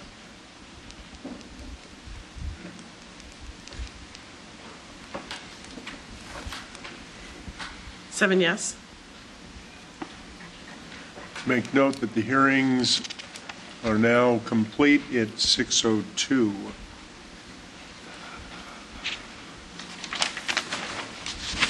All right, that takes us back to item 38. This is a communication from Bob Wessel of 212 University to speak regarding finances. Is Bob still here? Yeah.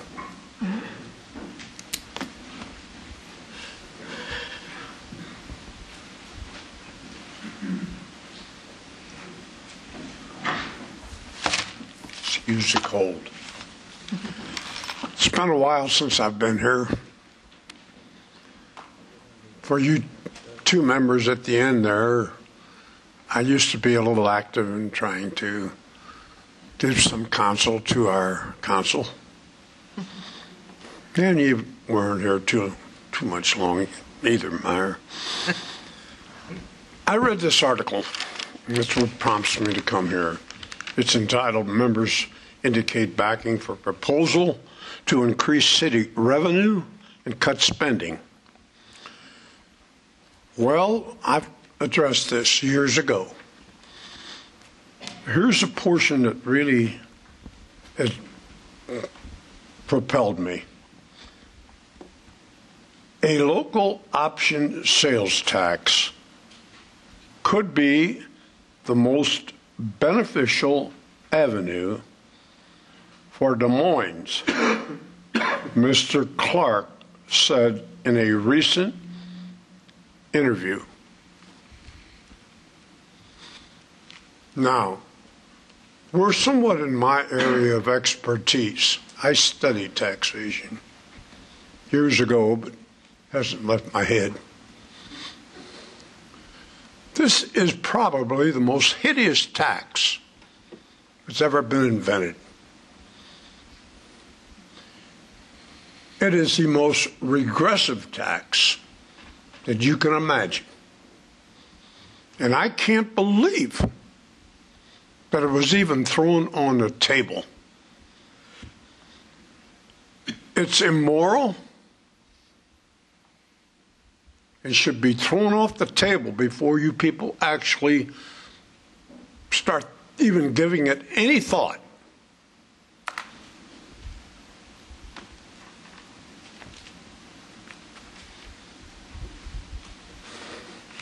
You know, You're talking about sales tax, Bob? Pardon? You're talking about a sales tax? Yes, I am, sir. All right, thank you. None of the seven of you should even remotely. You may be a little befouled in your budget, but that's not the way out. I've been studying maybe some other avenues, but at the moment, let's get this one out of our mind. You know, here a few years ago, the Greater Des Moines Partnership proposed a sales tax.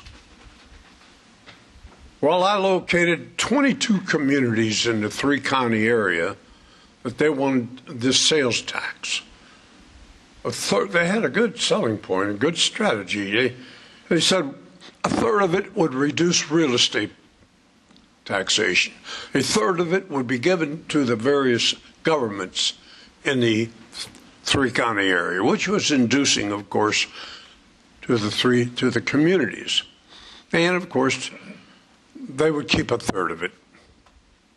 Well, on its face, it was sort of silly, because why would we give a third of a tax to the very people who didn't need any more money? Anyway, I fought it. I contacted the mayor in 22 cities. I lettered to the editors. I did what I could.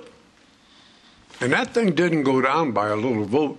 And you people would have to put this up to a referendum. Right. It didn't go by 51 to 49. It went down by 85 to 15. So that shows you what the people think of a sales tax. So I want you to do your best to get it out of your head. And I'm very disappointed that it was even thrown on the table at all. We recognize that it's a sort of a perpetual tax. You know, I'm going to read one little article here, and then I'll let you go your way. We've got to change the way we run this government. We've needed to do that for years. I was back here in, what, 06 with this. These are the people that, in 06, that had a income from our city employees, of over $70,000. Not the people under 70, just the people over 70. These are single-spaced pages. That has been one of our fallacies. We have never... to kind of wind it up. Pardon? You go ahead and reach your time. Okay, but I do want to read this, if I may, Mayor. It might be a thought of all the people that write it. It's Albert Einstein. He said, we can't solve problems by using the same kind of thinking we used when we created them. So we've got to get off this dead center thing. Have a good evening. Thanks, Bob. Thank you.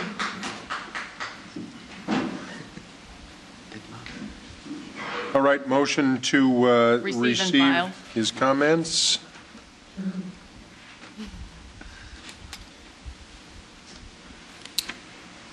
7 yes. Item 39 is from Chet Gwynn of 1041 8th Street to speak regarding changing the name of Nolan Plaza to Nolan Peace Plaza.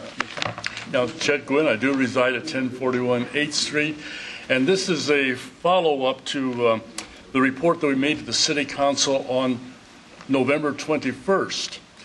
At that time, we provided you with copies of the legal process for naming or renaming public property, and in brief, the council has the sole authority for naming, but citizens may petition the council to request names. So I'm here tonight to present you with a petition. There are almost 400 signatures on this, and it's a very easy thing to do because it has general acceptance in the community. I'll move to receive and file the petition. Pardon? I'll move to receive and file your petition. Oh, thank you. Just Thank you. petition. All in favor, say aye. Aye. Opposed? Thank you. I think I'll just open up for questions because it's such a simple thing. I've really enjoyed the council meeting so far. It's been really enlightening and very healthy kind of dialogue. This is a simple one. We're just adding one word. Nolan doesn't, we're not asking that to be taken out. It's not being called the Gwynn Peace Plaza or the Clark one, I guess. But just simply adding the word peace in there to give it more significance, symbolic significance. That piece of property is at the heart of the city, at the heart of the whole state. And peace is a worthwhile theme to emphasize with that piece of land.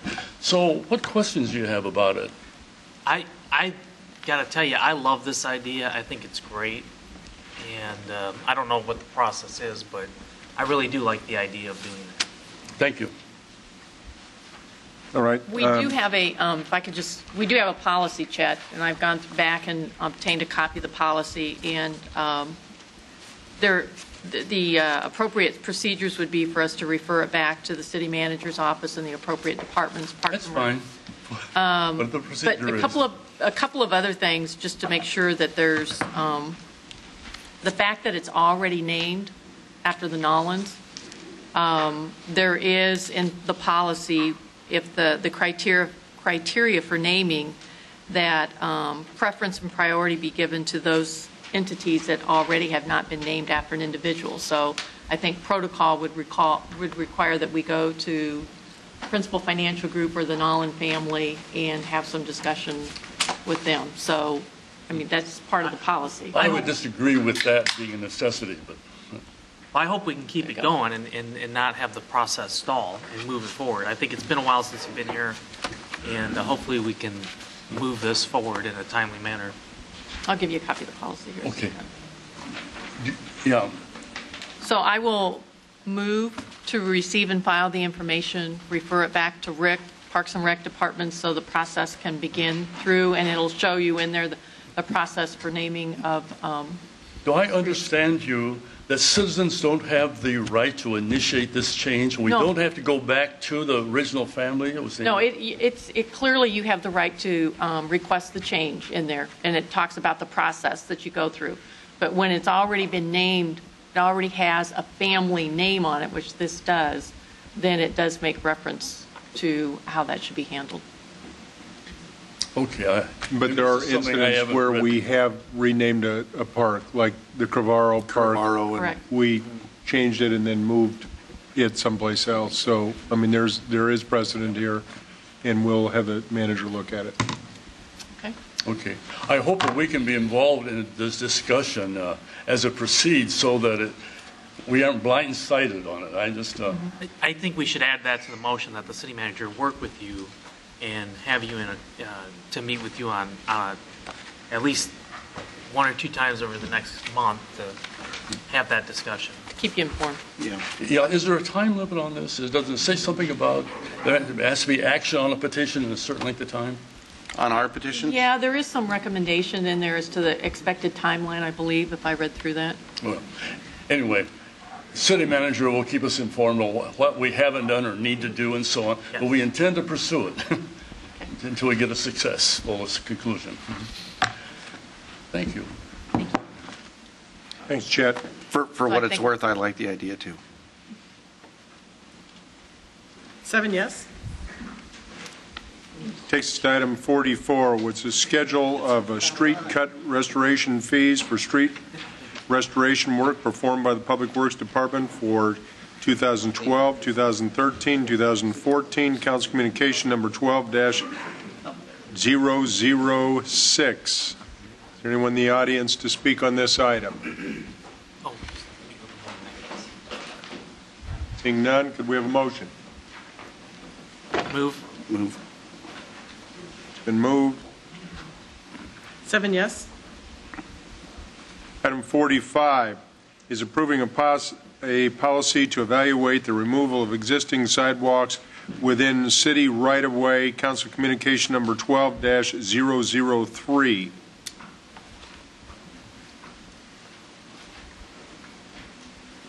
I find it interesting that we're having a discussion of this and asked to approve this when we've been talking so many years about trying to figure out how we get sidewalks everywhere.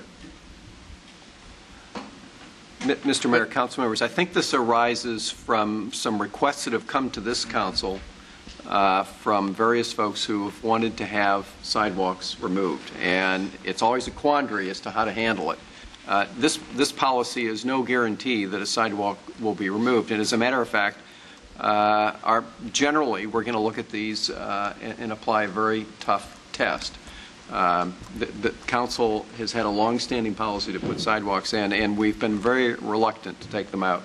But there may be some instances, we have to admit, where there are no connecting pieces, and the prospects of ever having a sidewalk there are nil. In those rare examples, perhaps council would want to consider it.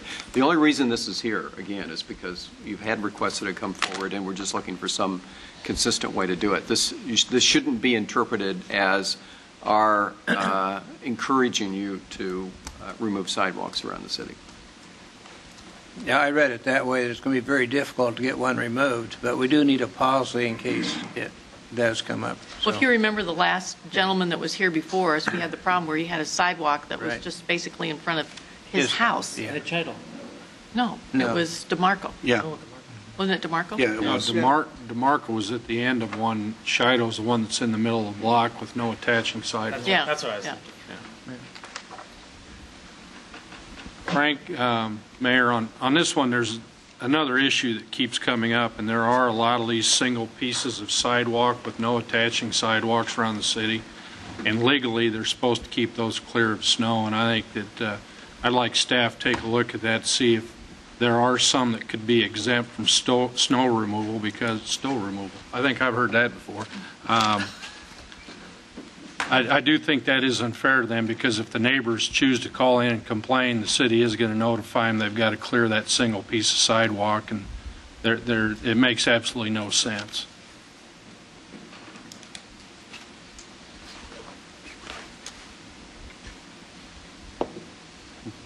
Okay, we have a motion? Move.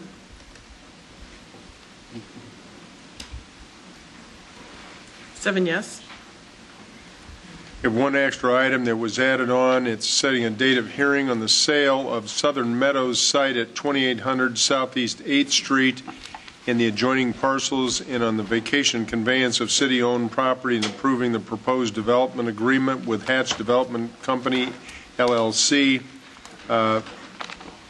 And that is setting the date of hearing for 1/23/12, and the sponsor is Councilmember Meyer.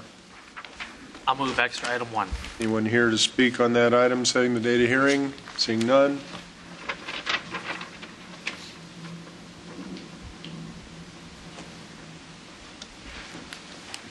Seven yes. Mr. Manager, prior to concluding our meeting this evening, our first one of 2012, I hope that Doug Romig is going to follow through with the statements this evening regarding the homeless issues around the Stewart Square folks. I think that we ought to immediately see what their issues are, find out what the possibilities are of placement, and get these people good, safe places to stay, and hopefully some supportive services to go along with it. Mr. Mayor, That's a council great members, point. you'd be happy to know that I think between the Parks Department and Doug Romig, they've already initiated that process. And as a matter of fact, I think Primary Health Care, which is one of the service providers, has already been to the site or is going there and will be working with the folks there who are homeless. And we do have resources. So I think that work has already begun. And I talked to Doug just before the meeting, and I think Don's shaking his head as well. So, yeah, I think we're well underway in terms of I'd like to have a report back on that and see how each and every one of those people is being handled. We would be happy to do Mrs. that. Hensley. I was asked by a couple of the individuals that were here that we put the contact information in the minutes of the meeting, so that when they go on to the webpage and look at the what transpired, that they would know or could give information as to where they need to call for the Homeless Coordinating Council. So if we could get that, incorporate that into what the discussion we've had tonight. I just told them that they should go directly to United Way, and that's where Mary Lee probably would be. So. I think my suggestion is a good point of contact would be Doug Romig. I think they're already sort of in So if you can just put all that in doing there. that, it would be good.